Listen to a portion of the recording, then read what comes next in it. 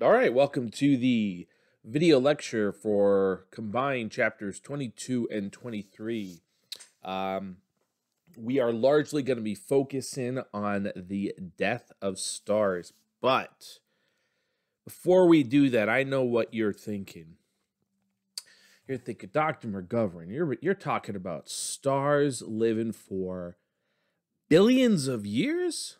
You're talking about stellar birth happening in millions of years? How do we know that? We haven't been around millions or billions of years. How do we know that it takes that long for this stuff to take place? Well, it is a fair question, and I will retort with an analogy here. Do we have to study how a person ages by watching a single person, right? Go through the entire 80, 90, whatever, how long they live, years of their life to really understand how a person ages? You say, of course not. We can study examples of people at all different ages, and we kind of piece together a picture of how a person ages. Well, guess what? That's how it's going to look for stars. We don't need to watch a star for a billion years to know how it's going to go through all of its different stages. We can look at stars at different points in their life, and then again piece together a picture. So how do we do that? Well, the way we're going to do that is by studying stars that exist in groups. Those are called star clusters. Star clusters are really helpful for us because stars that are in a cluster, they all formed at the same time, so they have the same age. And because they're all grouped together, they're the same distance from the Earth. So any differences in their brightnesses must be luminosity differences, right? And actually that is really helpful to actually know what the ages of these star clusters are. We're actually going to develop a technique here where we can know the age of stars because they exist in a big group. So we're going to look at different examples of star clusters here and see what we can say about stars in those clusters. Now, a few things to keep in mind here. Well, the big thing to keep in mind is when we look at stars in a star cluster, we want to remember that massive stars just do everything faster. They're born and their birth stages are faster, their life is faster, their death's going to be sooner than anything else, any other stars. So keep that in mind when we look at this stuff. So let's look at some examples of star clusters. So here we got a great star cluster right here. This is NGC 346. It's in the Small Magellanic Cloud. The Small Magellanic Cloud is a small, irregular galaxy that exists just outside of the Milky Way galaxy. It's something that can be seen in the southern hemisphere. And this particular object is an example of what is called an open cluster. So now, when you look at this picture here, ask yourself this question. Do you think that this is a relatively old region of space or a young region of space? So think about that for a minute, just based on what you see in this image here. Well, hopefully you're properly identifying this as a relatively young region of space. Now, how do you know that? Well, there's a lot of blue color here. Now, blue color is something that is typically generated from the hottest, most luminous stars.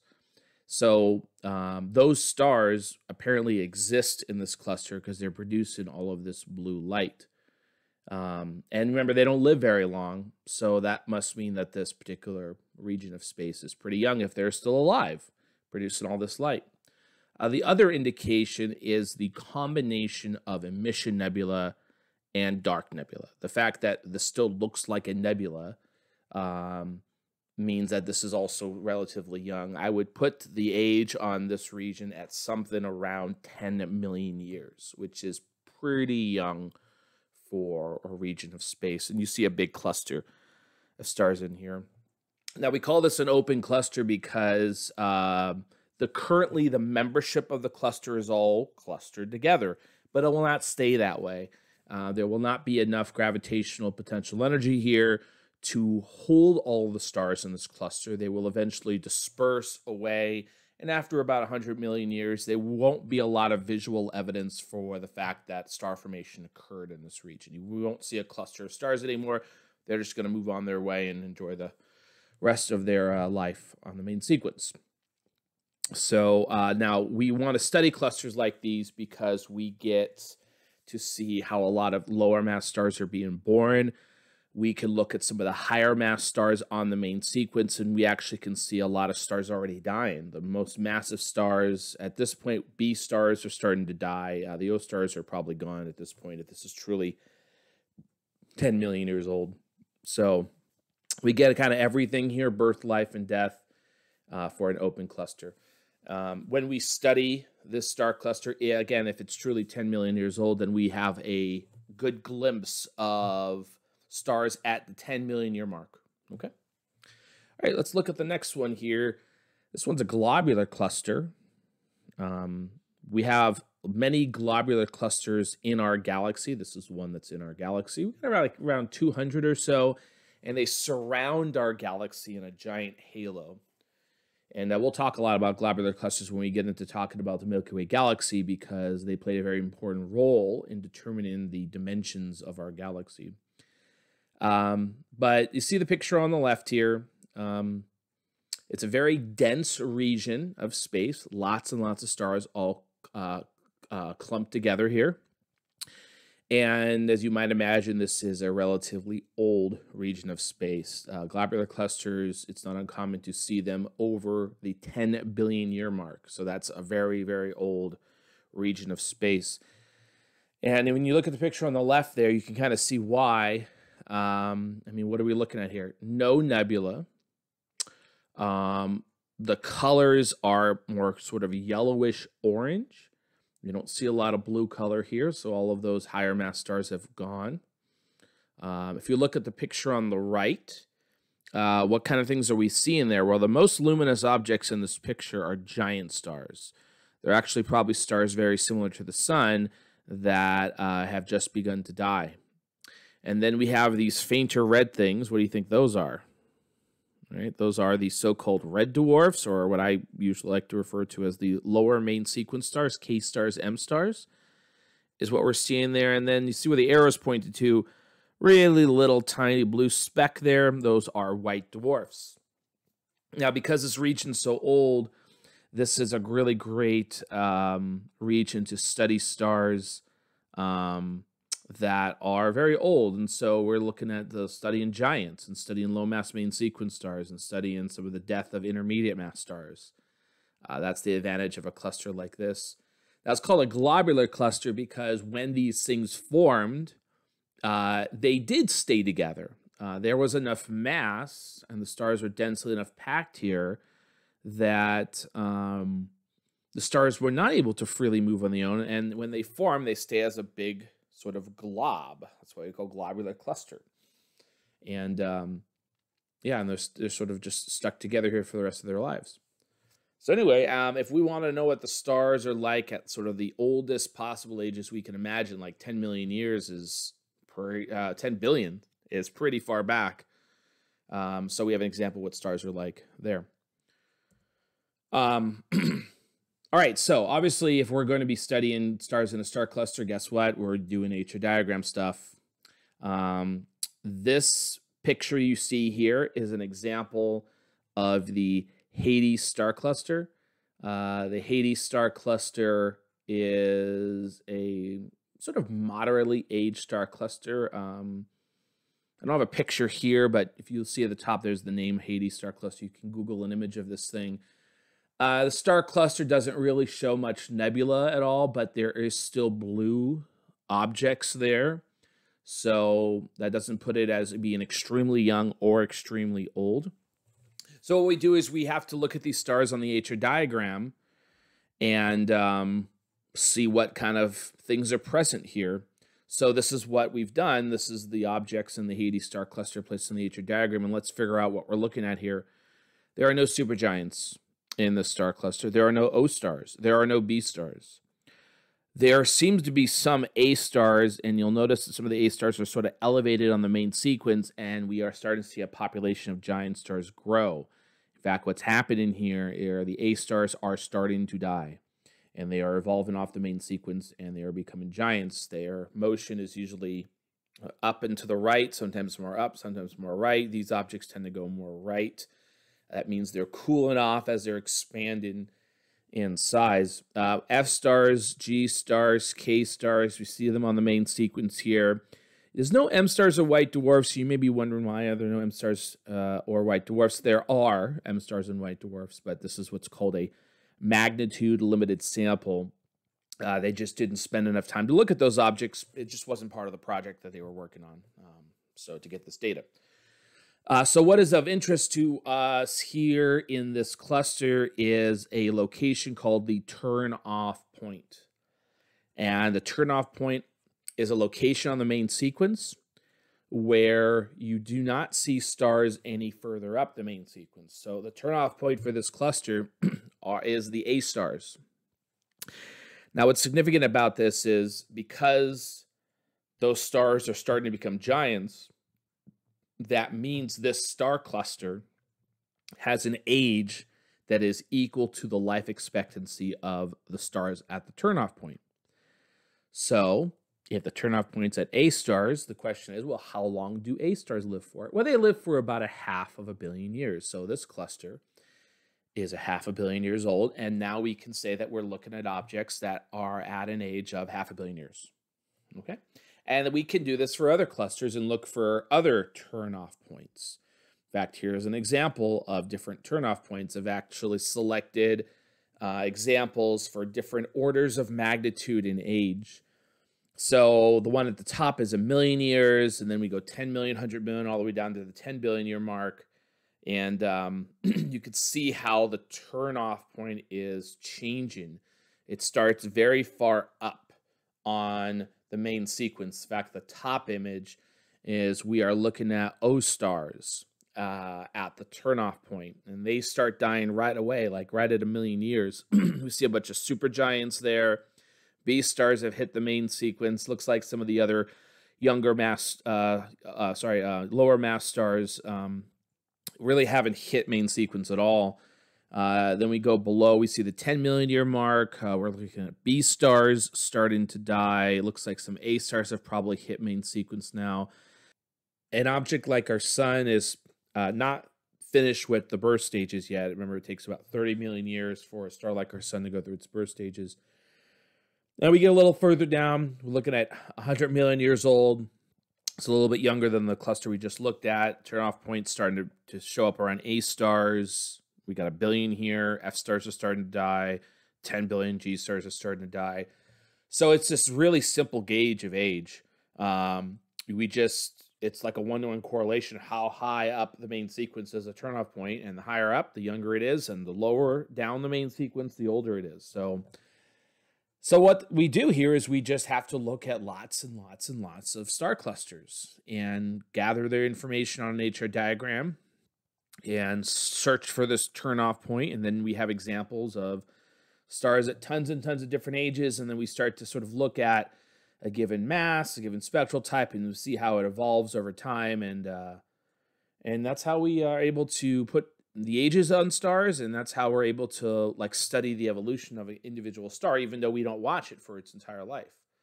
So that's sort of the usefulness of studying these star clusters. All right, so that was just kind of an intermediate topic I wanted to get into before we jump into the death of stars, because it's something that's relevant to the life of stars, and at some point I think it should be addressed. It is sort of extraordinary that we're able to speak of these extremely long periods of time without actually experiencing them. So, all right, now we want to talk about the death of stars. All right. So we had a lot of really rich information about the birth of stars, and we saw a bit about the life of stars, and it's not the most exciting thing, but something extraordinary that happens with stars is when they die. They go through some pretty significant changes, and they tend to take on very sort of beautiful appearances. I'll be honest with a lot of these objects. Sometimes, well, let's just look at what we have here. we are going to primarily look at two main ways that stars die. All right. So, what does it mean for a star to die? Well, what does it mean for a star to live? A star lives because of nuclear fusion reactions. So, a star will die when those stop. Why would they stop? Because you just run out of fuel. There's only so much mass that a star has to perform fusion reactions, and at some point it runs out. And when it runs out, one of the two forces in hydrostatic equilibrium is going to win sort of the battle that's been taking place over the entire star's life. Gravity's trying to crush the star, and the gas pressure is trying to push the star outward, and one of those will win. And the picture on the right is an example of the gas pressure winning. So what has happened, the picture on the right is something known as a planetary nebula. And it is a star that is like the sun, and it has died. And the way it dies is by gradually shedding layers. And it keeps shedding layers until the inside of the star is revealed. And as you see in the picture there, that white star right in the middle is a brand new white dwarf. So the nebula itself is called a planetary nebula. And the core, what was the once core of the star, is now a white dwarf. Gas pressure one here. Gravity started to crush the star as it was running out of fuel, couldn't support itself, but it actually caused the interior to get significantly hot, hot enough that the gas pressure was able to push back against gravity enough to make gravity lose the battle here. Now, the picture on the left here is what appears to be a very similar looking image. It's some kind of giant spherical nebula here. But this is an example of how a higher mass stars die, and higher mass stars, gravity wins in those.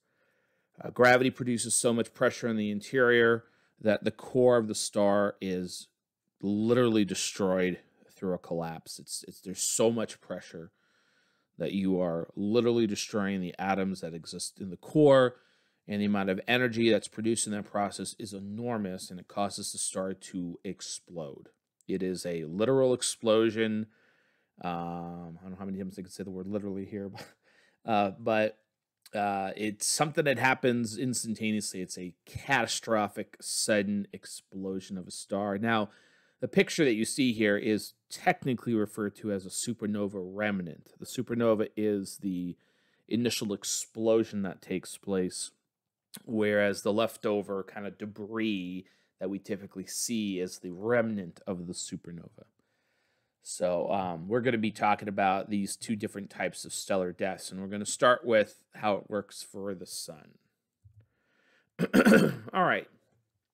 So what we're going to do here is this. We're going to walk through all of the stages from when the fuel starts to run out on the main sequence into the giant stage, and then eventually into the final stage of the star's life, which is the planetary nebula white dwarf. So let's go through that process now.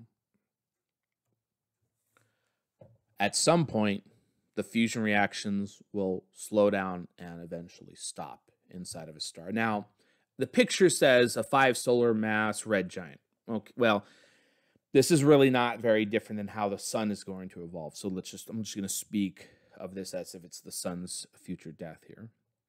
So the fusion eventually slows down and will stop. If you could look down into the core of our sun, you would see a core at the very bottom that's made of helium. And it's an inert core. There's no fusion reactions taking place there. The sun doesn't have a high enough temperature for fusion to take place. So the helium just kind of sits there and really doesn't do much of anything. Well, that's a problem, because there needs to be a balance that occurs inside of stars. You need to have something pushing out to fight back against gravity. And if there's no fusion happening in that core, there's not really going to be a balance there. So what's going to happen is gravity is going to initially start to contract the core. The core is going to get smaller, and it's going to start to heat up because it's being compressed further by gravity. Temperatures in the entire region will start to go up.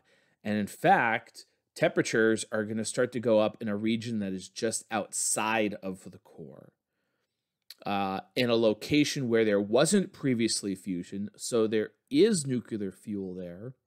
And when the temperature reaches the point for proton-proton chain reactions, then the star will sort of turn on again temporarily. There'll be a new, like a renewed life for the star, and we will see that a shell of hydrogen fusion will start to occur around the core of the star. Again, this is a place where fusion did not previously exist. The temperatures weren't high enough in the past, but now, due to the fact that gravity is crushing this interior here, the temperatures are going up, and now it is viable for fusion. And so if you think about the equilibrium here, you have gravity still pushing down, but now there are arrows that are pushing up that are much bigger than they previously were because there's fusion now here. And so because the arrows are bigger, the gas pressure is going to be able to push back harder against gravity. So there's more support there, we say, than there's needed. And this causes the star to expand to a much larger size. It will cool off in the process because you're kind of distributing that energy over a much larger surface area. That causes the star to cool off. And it will change spectral type. I mean, not only will it become giant, but it probably, like our sun's a G star, probably will evolve into some kind of K giant or something like that. But that's the initial expansion to the red giant. And so, yeah, the star kind of comes alive again, and for a brief moment of time, there's a bunch of fusion taking place. And so the star will continue on with fusion until that gets used up. Just for a comparison of sizes here, our sun is currently about 700,000 kilometers in radius. Arcturus, as you see here, is a star that's actually really similar in mass to the sun, and in fact, it's a star that's somewhat nearby to us. It's very easily visible in the night sky, but this is a star that has recently entered the giant stage and is definitely, a good example of what will happen to the sun when it dies. So the giant stage for our sun, it probably will expand out, at least initially, to about 25 solar radii, which puts it about halfway to Mercury in terms of distance to the planets here. Just for comparison, we have Antares on here. Antares is not a giant; it's a supergiant. This is a much higher mass star that will likely go supernova when it explodes. And just for comparison there, those get a lot larger. You can see here that the supergiant will expand beyond the orbit of Mars. So our Arcturus will continue to expand, actually, and will potentially get to about 100 times the solar radius, which would put it basically right at Earth's orbit. So Mercury and Venus would be gone when the sun expands. And the Earth will have some problems. We'll just say that. It's possible the Earth gets pushed out a little bit due to like tidal forces. So it's not entirely sure that the Earth would be completely swallowed up by the sun. But clearly, life as we know it would not exist with the sun being so close to us. All right, so what's what's the main? What's the ASTR diagram look like for these objects? So, for these objects, they have properties that make them go up and to the right on the ASTR diagram. Some cases it's more up, like our sun. It goes more up, then it goes to the right. So if a star goes more up, that means there's a higher luminosity, and that means there's a lot more energy being produced inside of our sun than previously existed. That fusion shell is going to be providing a lot more energy than what previously existed. So it's mostly up compared to going to the right. And then stars that are like, 3 or 5 solar masses, we see their motion is mostly to the right. So they're going to have a similar thing where they're going to get a fusion shell, but their fusion shell is not going to be significantly different than what they had to begin with. So it's mostly an expansion and a cooling off, not really much more luminosity that occurs there. But that's where they'll occupy this place that's up and to the right where the giants are. That's the place they're going to occupy while they're doing this hydrogen fusion shell reactions. Now, what's next? Well, you got hydrogen fusion shell burning taking place, and that creates even more helium. And the helium gets dumped onto the core, and the core actually gets larger and larger and larger. In some of the most lowest mass stars, the core really never gets hot enough to do anything other than proton-proton chain. So at some point, the fusion shell runs out, and that's it. There's no more fusion left. For stars that are sort of like our sun, what will happen is, the fusion shells, there'll be a fusion shell burning, and then it will eventually run out. And it's possible that a compression occurs, and then a second shell actually gets ignited, and maybe even a third shell. But at some point, you do run out of that stuff, and then gravity starts to continue to contract the core and cause the temperature to go up. And for stars that are like the sun, it's very likely that they will reach temperatures that allow helium fusion to take place. And that's what we call the triple alpha process. We talked about that in a previous, I think last week we did. And that creates a lot of carbon. Now, what happens here is when this fusion starts, it's sort of instantaneous. The core is highly compressed now by gravity. And so when the threshold for helium fusion starts, it's kind of like lighting a match. The entire core just kind of goes up in one huge fusion burst, basically. And so if you look back in the pictures here, you'll notice this part where the luminosity just soars, right? It just goes up almost 2 orders of magnitude here. That's the helium flash that's occurring. It's an enormous release of energy. Not enough to rip the star apart, but enough to cause the star to expand to an even larger size. That's when a star like our sun will, get to about the size of Earth's orbit.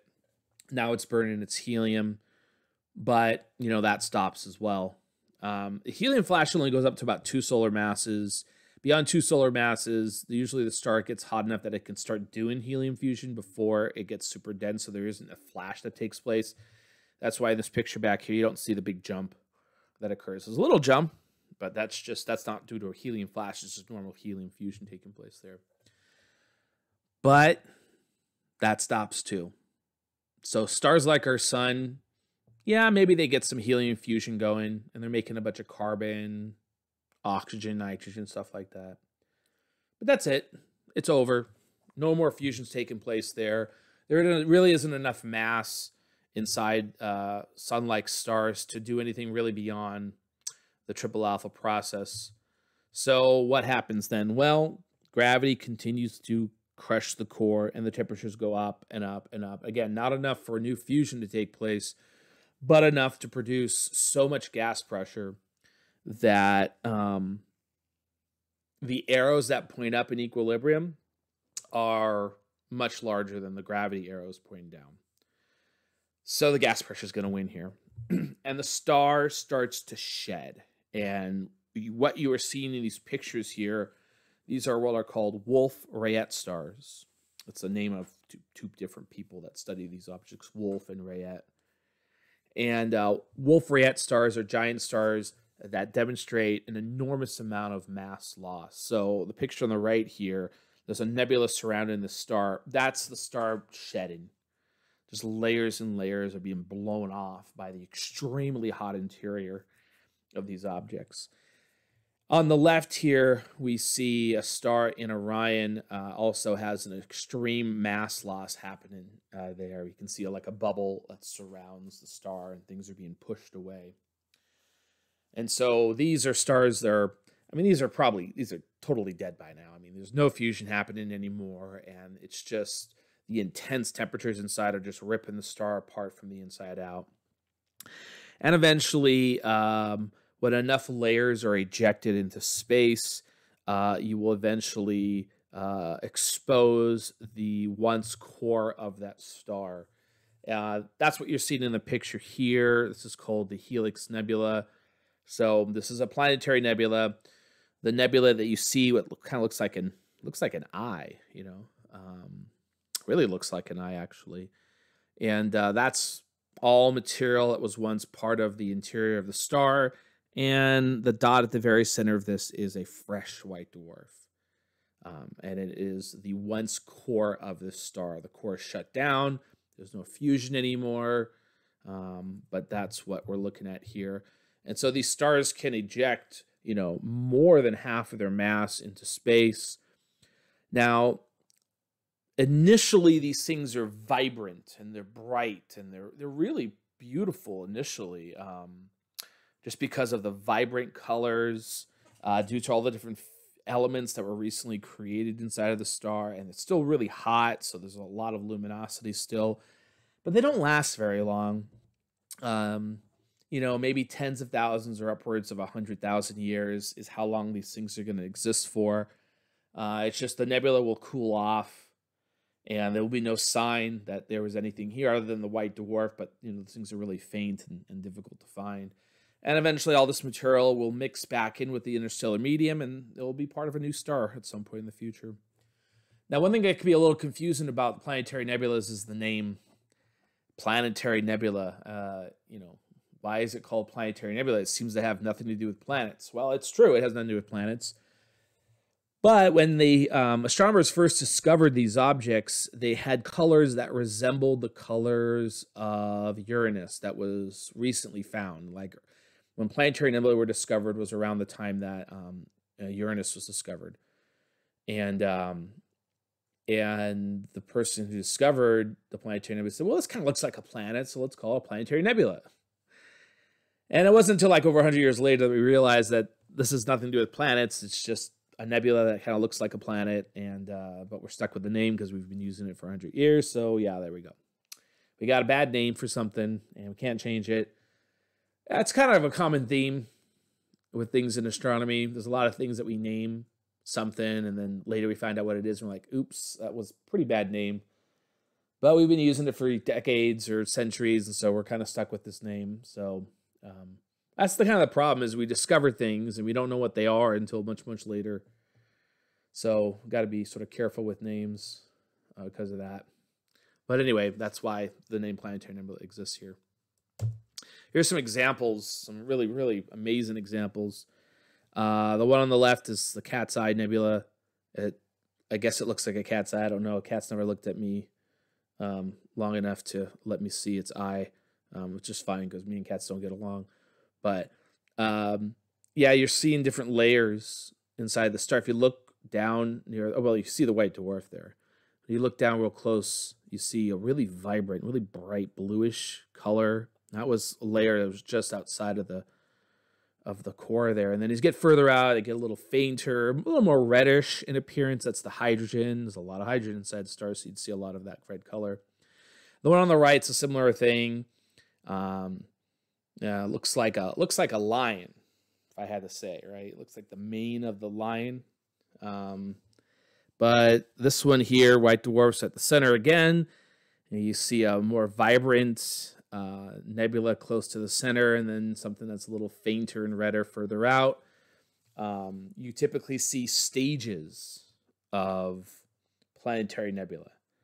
And we actually see in different stages. And this is due to, you know, as you're kind of peeling layers off of the star, you start off with, you know, with the first few layers coming off, it's a region of the star that's not incredibly hot, and so the colors aren't as vibrant, and the wind that's kind of blowing things off of the star is not quite as fast. But as you start getting closer and closer to the center of the star, you're starting to see regions that are hotter. And so you're going to see brighter stuff. You're going to see more colors from the emission of all these elements that are inside there. you're going to see a faster wind blowing layers out. And so you typically see those stages. And the Ring Nebula here is we see stages. Looks very rainbowish, actually. It looks really rainbowish, but that's not a true rainbow effect. It's just the product of all the different filters used to capture the light here. We got bluish and greenish colors. That's a very typical of nitrogen and oxygen. And then as you get further away, we see again the more reddish colors, primarily from helium, hydrogen, stuff like that. So we're seeing the stages here. And then again, the white dwarf's right down there. Okay, so you see it on the ASTR diagram. The giants are up and to the right here, and then we got our white dwarfs down and to the left. And so, one question you may be wondering here is, how do they get there? I mean, how do we go from being an upper right down to the bottom left? Well, how do you think we're going to study that?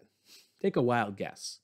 The ASTR diagram. All right. Everything's ASTR diagram here. All right. So, oops. All right. Now, here's some questions you want to think about. We're going to take a giant star and we're going to peel it. Like, imagine it's an onion. We're peeling layers off of an onion. What do you think its properties are going to look like if you do that? Imagine you take a giant star and you peel off a layer. Well, you're going to have an object now that is smaller, looks hotter, but not really any major difference in its brightness, actually. And as you peel more and more layers off, we see that your properties would change in such a way that the objects would move directly to the left on the ASTR diagram. Now, what does to the left mean? To the left means a hotter temperature, but not a different luminosity. That makes a ton of sense, right? As you're peeling layers off, you would look deeper in and you'd see higher temperatures, but you shouldn't see a change in luminosity. Remember, luminosity is like the engine of the star. There isn't any more or less fusion happening in these objects when you do this. In fact, as these stars start to shed, they don't really have any more fusion going on. They just have this residual heat from the fusion. So the luminosity is not really changing, so they go immediately to the left. And guess what? We look at these planetary nebula, and we look at the very centers of them, and we get the luminosity and temperatures of what lies in the center, and they occupy a very odd location on the ASTR diagram. They occupy this location that is kind of up and to the left, but still below the main sequence. Like if you see this region here, it's not really a region we normally find things, but the nuclei of planetary nebula, these fresh white dwarfs, they're found there. And then, so once they get out of the planetary nebula, what are they doing now? Well, they're just going to cool off. And so they have this, we call it a cooling track. It's the properties are going to change such that the objects are going to move down and to the right. Down and to the right. What's down to the right? Lower luminosity, lower temperatures. Okay. Now, the luminosity and temperatures are changing because the object is cooling down. It is losing energy. The heat is being radiated away. And it's just no different than if you take a piece of coal out of a fire and put it down on the concrete and you just watch that thing cool off. It gets fainter, it gets colder, right? Same thing.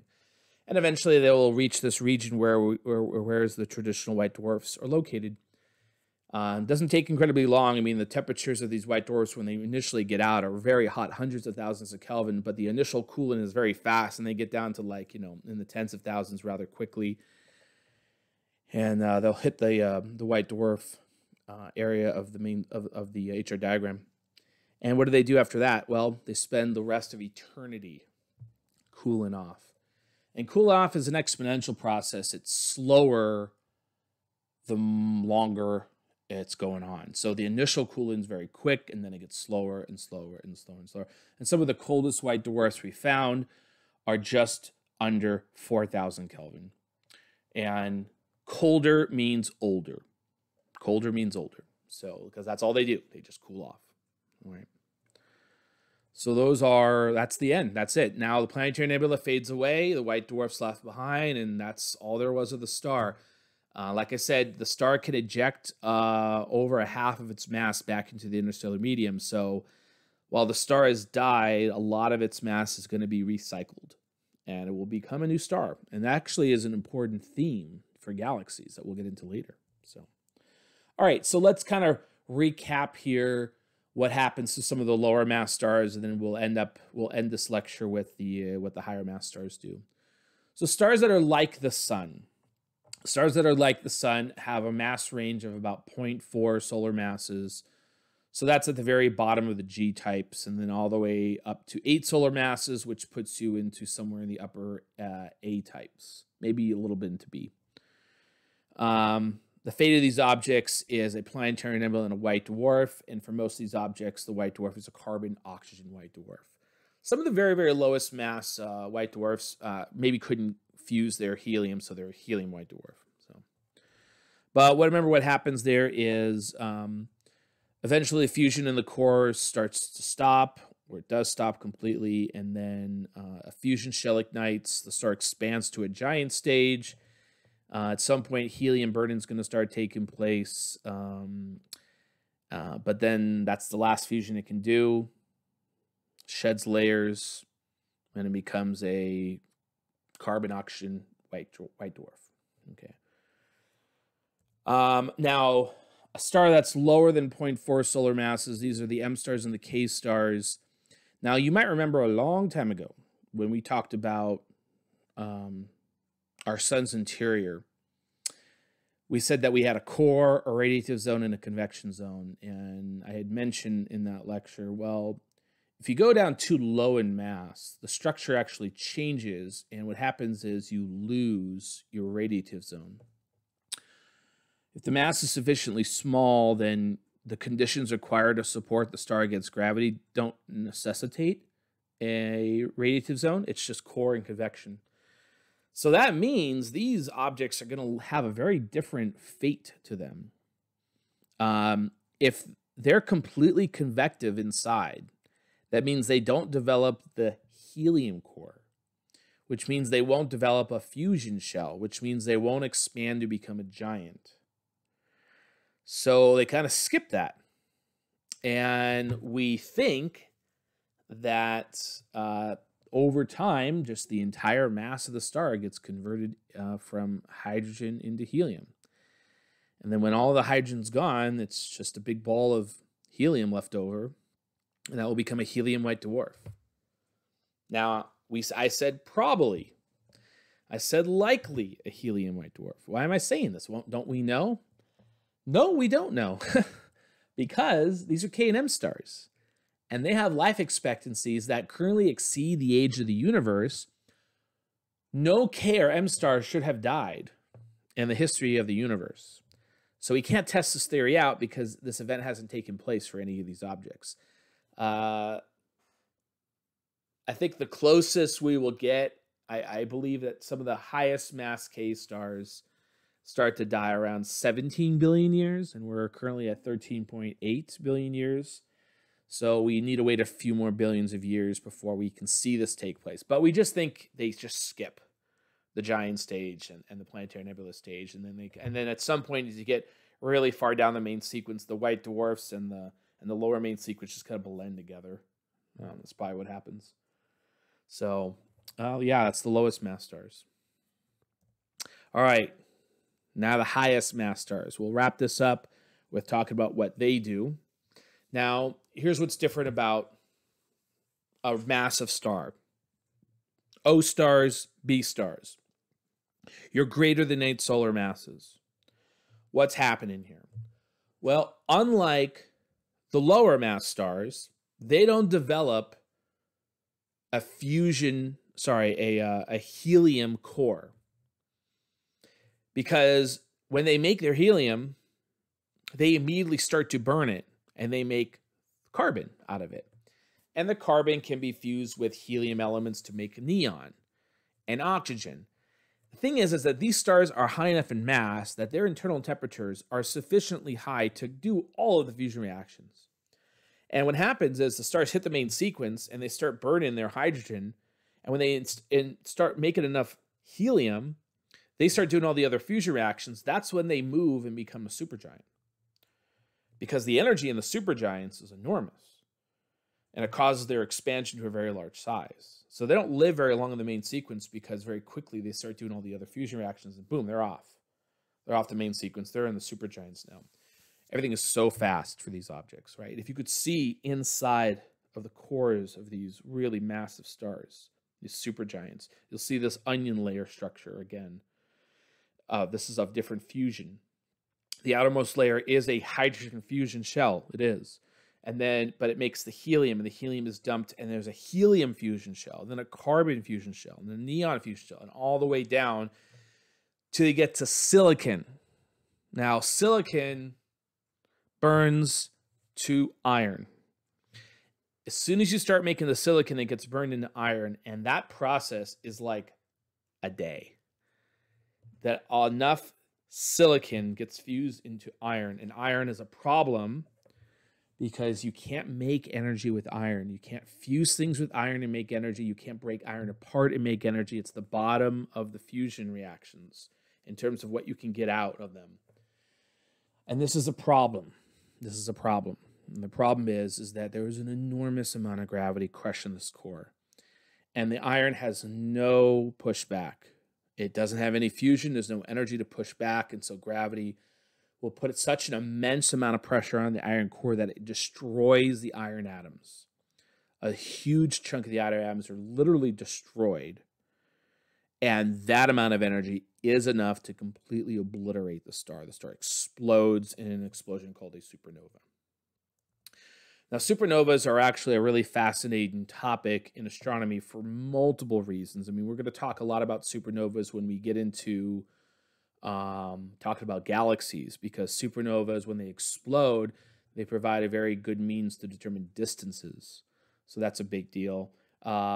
Understanding the details of supernova explosions are really important because it's gravity having an impact on atoms inside of the star. And it's one of the rare instances in nature where gravity and quantum mechanics have to somehow come together and, produce some kind of effect. And so, in physics currently, those two worlds, gravity and quantum mechanics, don't get along. Like they're independent theories, and we don't understand how they overlap. I mean, we assume that somehow they can explain the same things. It's just not clear how that is. The supernova explosions are, like I said, a place in nature where the two worlds do have to come together. So studying these explosions can reveal a lot about the nature of gravity and quantum mechanics and maybe how they're connected somehow.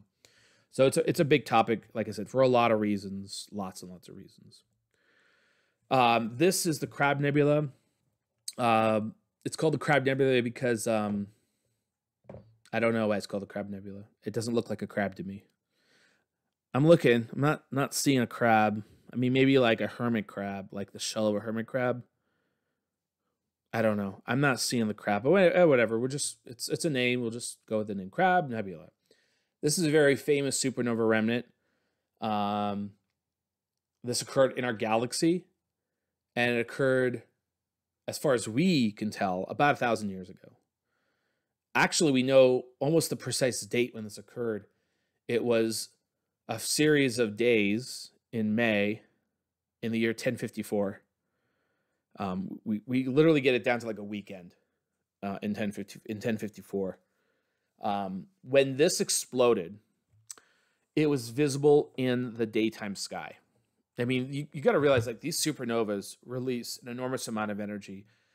For like the amount of energy released when the explosion takes place is comparable to the entire amount of energy that the sun makes over its 10 billion year lifespan. Like it's an immense amount of energy. And it was such an immense amount of energy that even though this object is located about 4,000 light years away from us, it was visible in the daytime sky. It was a second sun. And pretty much every single culture that witnessed this event and took down records, and the records survived to this day, wrote about this event. So that's why we're able to really nail it down almost to like a precise weekend, just because we have so many records of civilizations viewing this supernova that took place. I mean, just imagine that happens today. Just we have for like 2 weeks or 3 weeks, just a new star. But it's a new sun. It's not even a star. It's just a new sun. It's like, so the sun sets and it's not really nighttime anymore because you got this other star still up there. Wild stuff, right? Wild stuff. And it happened in the history of humanity. So, and it will probably happen again if we live long enough, which we probably won't, but whatever. So, what's going on with this Crab Nebula? Well, we see it expanding every year. This is the explosion. In fact, this is a series of images here. There's like a bluer image that's X-rays, and there's a green filter here and a red filter here, just highlighting the different aspects of the sort of the fireball from the explosion here. And now here's what's really wild about this. Very famous example of a supernova remnant. Here's what's really kind of wild about this. So we saw this happen in 1054. Did the supernova explode in 1054? No, it did not, because it's 4,000 light years away. So if it's 4,000 light years away, that means it occurred about 5,000 years ago. And we're seeing it only 1,000 years afterwards. If somebody was closer to this, they would see a more evolved nebula. If someone is more than 5,000 light years away from this, they don't see it. In fact, like 90% of our galaxy is more than 5,000 light years away from this. So 90% of our galaxy doesn't even know the star exploded. So it's pretty wild. All right. Another famous supernova was one that occurred in 1987. This one was famous because it was the first time that we saw what we call the progenitor of the supernova. We saw the original star before it exploded. The picture on the left was a picture taken in the 1950s, and it was of a blue supergiant in the Large Magellanic Cloud. And then what happened is, like, I think it was like February 1st of 87. It was like either February 1st, like 2nd. It was like right at the beginning of the month. And we have these neutrino detectors set up all over the world, and we study neutrinos that come from the sun. And if we're lucky, we get like 1 or 2 counts like a day or something from neutrinos from the sun. And then this event took place, and then these neutrino detectors, like, they got like 10 counts in an hour. And they're like, whoa, something happened in space. And they triangulated all the different detections, and they realized it came from the Magellanic Cloud, the Large Magellanic Cloud, and then we pointed telescopes there, and then boom, we see the explosion take place. That's a bit further away. It wasn't in our galaxy, so it wasn't as bright in apparent brightness, but it did provide confirmation to us that, yeah, this is what happens when massive stars explode. I mean, we had a pretty good idea that massive stars explode and create supernovas, but we kind of have to see a before and after picture, and this was the before and after picture, so it was a really big deal that we saw that. I mentioned before that supernovas are going to be a really important part in this class. You could see in this picture here, there's a supernova going off in this galaxy. And if you look, the supernova itself, it kind of rivals the brightness of the core of this galaxy. The core of this galaxy contains easily millions of stars. So the supernovas get incredibly bright, and they become really useful cosmic probes. We use them to calculate vast distances in space. We can use them to actually identify galaxies that we otherwise can't see because the galaxies are either too faint or something's in the way or something like that. So you'll hear a lot more about supernovas as we get into galaxies later on. All right. So I kind of mentioned what's going to happen to our sun here, and let's go over it one more time. So fortunately, in our lifetimes, everything's going to be perfectly fine. Nothing's going to happen to our sun in the next 100 years or so, but given about 4 or 5 billion years from now, the sun's going to start to undergo changes.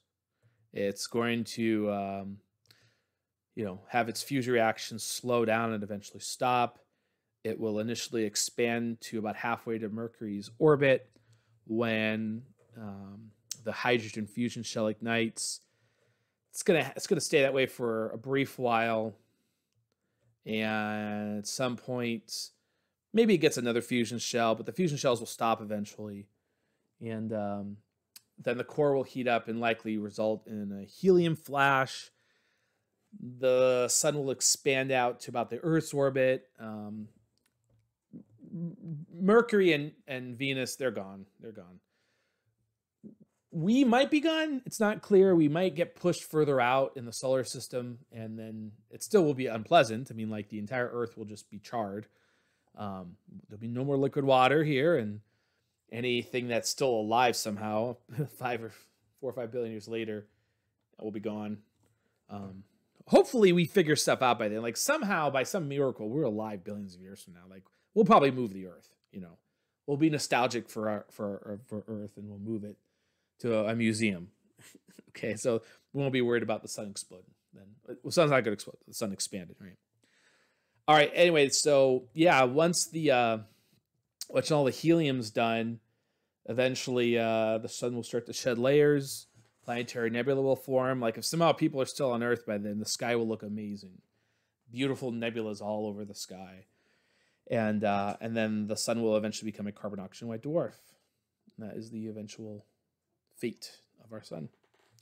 All right, so there's a little summary here of a lot of the different types of stellar evolution that we're talking about in the class here. So the next chapter, we're going to be getting into one last topic on the death of stars, and that's this final question. Okay, a star went supernova. What next? What when a star goes supernova, is anything left behind? And there is things left behind. Neutron stars, black holes. And that's what the next chapter is going to be. I'll see you there.